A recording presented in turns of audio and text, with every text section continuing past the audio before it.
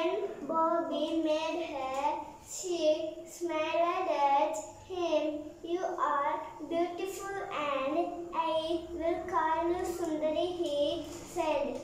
One day, Bobby took Sundari to the fair. Okay, good, Afra. Go and sit. Next one, come and read now. Ma'am, I don't want to read, ma'am. Why girl, you don't know to read or sing the ballad? Why are you coming to school? Stand on the chair, girl.